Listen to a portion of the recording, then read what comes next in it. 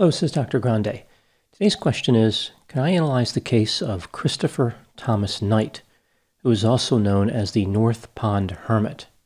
Just a reminder, I'm not diagnosing anybody in this video, only speculating about what could be happening in a situation like this. If you enjoy this video, please like it, subscribe to my channel, and consider supporting me on Patreon. I will put the link to Patreon in the description for this video. First, I'll look at the background of this case, then I'll offer my analysis. Christopher Knight was born on December 7, 1965. He was raised in Albion, Maine. He went by the name Chris. He grew up in a two-story colonial that sat on 55 acres. He had 4 older brothers and 1 younger sister. The next-door neighbor of the family said that they had not exchanged more than a word with Chris's mother in 14 years of living there. It appears as though the family mostly kept to themselves. Chris described his parents as good. He had no complaints. He said they were not emotionally bleeding all over each other, not touchy-feely. Stoicism was expected. Chris did well in high school. He graduated in 1984, which was earlier than expected. He wasn't too popular there. He had 0 friends in school. Chris enrolled in an electronics course at a technical school in Massachusetts. He found work installing alarm systems in houses and vehicles. In 1985, he bought a new Subaru Brat. One of his brothers co-signed the loan. Chris quit his job in the summer of 1986 and drove down to Florida. He then drove back to his hometown, but never stopped. He just kept driving north. He reached the edge of Moosehead Lake and drove until his vehicle was almost out of fuel. He parked the Subaru, put the keys in the center console, and exited the vehicle. He was going to live on his own in the wilderness. Chris really didn't have a plan. He wasn't even carrying a map. He only had a backpack and a few other items. Interestingly, his parents never reported him missing to the police, so it's not like anybody was looking for him. Chris camped in the wilderness and kept hiking south. Eventually, he didn't even know where he was. He developed a few tactics in order to eat. He foraged for food. He ate partridges that had been killed by vehicles, so roadkill. For comparison, this is almost as bad as eating at Arby's. Chris started stealing potatoes and corn from people's gardens, but he wanted more than vegetables. Chris had to wrestle with his conscience. He didn't feel good about stealing, and it frightened him, but he also liked to eat and didn't want to have to return to civilization. Chris started breaking into houses and other structures. He worked diligently to avoid people. He would check to make sure the structure was empty before burglarizing it. He realized that if he was to be arrested, his wilderness adventure would come to a conclusion. In addition to being careful about being caught in a burglary, he was careful about drawing any type of attention to himself. He set up his camp on private property in the area of Belgrade Lakes. His camp was well disguised, surrounded by several boulders. It was protected by the shade of trees. He spray-painted some of the items to look like the forest. He only had 1 tent, which he covered with multiple brown tarps. He was careful not to set fires that could generate a lot of smoke. He mostly used propane. Chris had collected quite a few propane cylinders. He may have had several hundred at his camp. He would cut his hair and shave, in part because he worried that if other people saw him with long hair, they might become suspicious and investigate. Chris said he never used a shower, a toilet, or slept inside a structure. He did use microwave ovens from time to time during the commission of burglaries. Maine winters are fairly brutal. On occasion, the temperature would drop below -20. Chris claimed that he survived the brutally cold winters in his camp by waking up during the coldest part of the night and pacing around his camp to avoid freezing to death. Chris continued to commit burglaries to maintain his isolated lifestyle. Typically, he would enter a building at 1 or 2 in the morning, raid the cabinets and the refrigerator, and quickly exit. He had stolen a wide variety of items over the years. Just to name a few: clothing, spices, radios, earphones, handheld video games, books, magazines, hand sanitizer, toilet paper, deodorant, razors, batteries, watches, pillows, flashlights, tape, propane tanks, laundry detergent, mouse traps, and paint. He also took a lot of food, like peanut butter, honey, tuna fish, hamburgers, bacon, bread, cereal, potato chips, coffee, pudding, Cool Whip, Cheetos, Devil Dogs, and marshmallow fluff. By the time his adventure was over, his teeth were not in good shape. Chris used the same pair of glasses that he had when he started his adventure. He tried on many other glasses during burglaries, but could never find a better pair. Chris was committing somewhere around 40 burglaries every year. At first, a number of his victims didn't realize what happened. They noticed that items were missing from cabins and other places. They might see scratches on the door frames, but it wasn't necessarily clear that there had been a burglary. Over time, they realized there was a serial burglar. People in the area were becoming frustrated and frightened. They felt terrorized by the constant threat of a mysterious burglar, who they referred to as the North Pond Hermit. Some people thought that the burglar was not a hermit at all, rather one of their neighbors. People upgraded door and window locks, installed surveillance cameras and alarm systems. They were desperate to protect their property and bring the burglar to justice. Some people left notes on their doors for the burglar, saying something to the effect of, "Don't break in, just tell us what you need, and we'll leave it out for you." Chris Knight's luck would run out on April 4, 2013, after being alone for 27 years. Chris decided to burglarize the Pine Tree Camp in Rome, Maine. This was not his first time burglarizing this place. On a prior occasion, he had stolen a key to a walk-in freezer. Chris set off a motion detector, which sounded an alarm.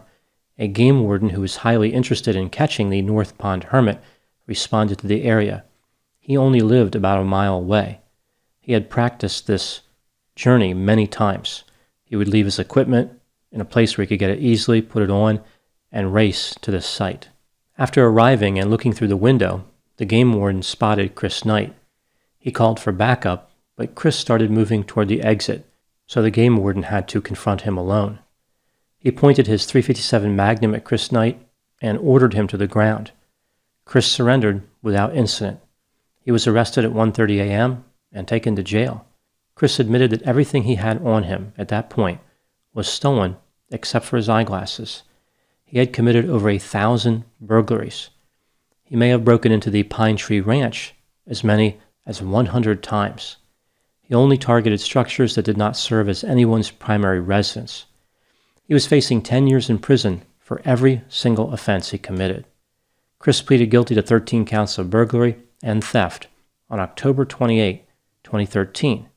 He was sentenced to 7 months in jail, so he had 1 week more to go in jail at the time he was sentenced. The prosecutor said that a long prison sentence would have been cruel.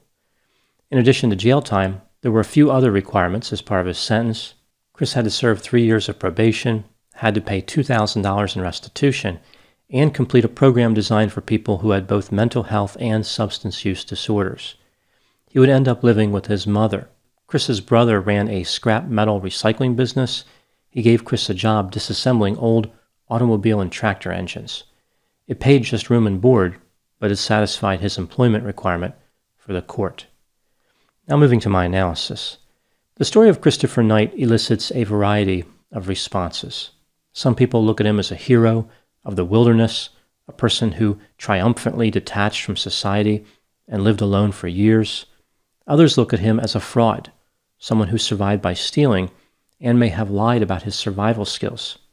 Many people simply don't believe he could have survived the winters in Maine on his own in a tent.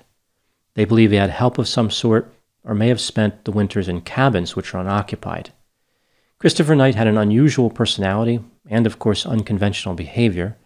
When he was in school, he was described as socially awkward and an outsider.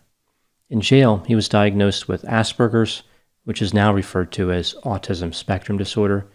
He said he would become emotionally overwhelmed at unexpected times when he was in jail, like when he was watching a television commercial. Chris insisted that he may have been a burglar, a very efficient burglar at that, but he was not a liar. He maintained that all of his stories of survival were true. Chris Knight's isolation in the wilderness was profound. Chris claimed that during his 27 years out there, he only said the word hi one time to a hiker that he unexpectedly encountered. So that one word was the only thing he ever said to anybody. Later, there was a report that he actually ran into fishermen in February of 2013. and spoke to them. He told them he wanted to be left alone, and they promised him they would keep the encounter a secret. Chris really didn't seem to understand why he went out into the wilderness, other than he was never happy around people. This is a radical step even for someone who really wants to be alone, as is repeatedly committing felonies. He read a lot of books and magazines when he was out there. He listened to Rush Limbaugh on the radio. He knew who the Kardashians were, and even watched a little bit of television. Yet he claimed he didn't know exactly where he was or the decade. Learning about the Kardashians is quite disorienting for anybody, but I find it hard to believe he didn't know what decade it was. Chris claimed that he had never been sick, and other than his bruises taking longer to heal as he aged, he was doing fine physically. Relationships were not important to Chris at all. I find it interesting that his family never bothered to call the police and report him missing. Perhaps this says something about his early influences and how his personality formed. There doesn't seem to be any concern about solitude. There actually seems to be a preference toward being alone. Here's what I think happened with Christopher Knight. This is just my opinion. I think that Chris was tired of interacting with people and just became overwhelmed. That's why he left in such a hurry. Even though he did have a tent with him, he had never spent the night in a tent before. He was determined not to go back to society, but by his own admission, too lazy to live off the land. So he started stealing. Perhaps he thought he could just steal a little bit and be okay, but that wasn't working. If he wanted to survive out there for a long time, he would need to consume quite a bit. He would burglarize in such a way to facilitate his ability to rationalize his behavior. He would only do minimal damage to the structures. Sometimes he would even try to repair some of the damage on his way out, like he would try to resecure the building. He claimed he only stole what he needed, although the police found $395 on his person, and of course he took a number of recreational items during his criminal career, like video games and magazines. I think that Chris wanted to believe he really wasn't a criminal. Other people owed him property because he was just trying to mind his own business. This brings me to the next question. Was his sentence fair? This is another area where there is a lot of disagreement. Some people believe that he should have been given cash and set free immediately, like people should have thrown him a parade. Others would have been okay with him serving something like 20 or 30 years in prison. Here we see a debate between mercy and justice. Looking at the mercy side, there is this idea that Chris was some type of hero of solitude, someone who threw off the expectations of society and made his own way. People should just leave Chris alone. What good is it to put him in prison? On the justice side, Chris terrorized the community for 27 years. Some residents were scared to go hiking.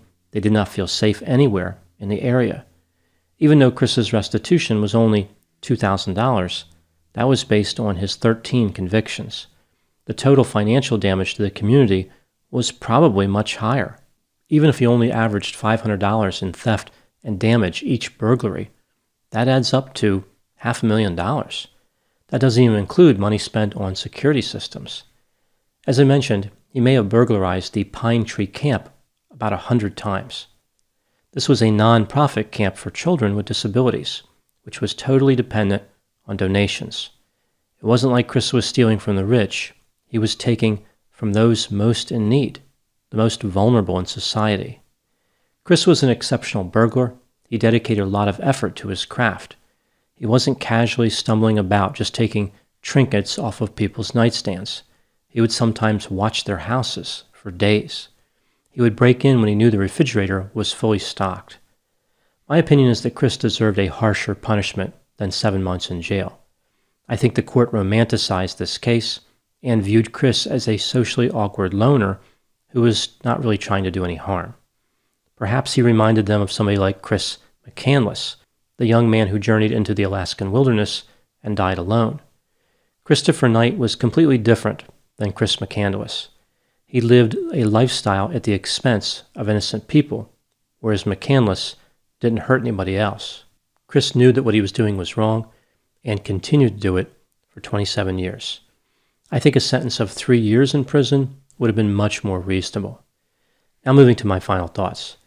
Christopher Knight was self-centered, arrogant, and had a sense of entitlement. He claimed he wanted to be alone, yet he continually interacted with the community. not so much with words, but with his crimes. Either way, he was connected. Specifically, he was dependent on stealing. The hard work of other people made his life easier. He was no hero of the wilderness. He wasn't a legendary and wise hermit. I think many people wanted to see meaning in his behavior that simply wasn't there. His story was fascinating, and to some appeared to provide inspiration. But all Christopher Knight really did was disseminate fear and deprivation to innocent victims.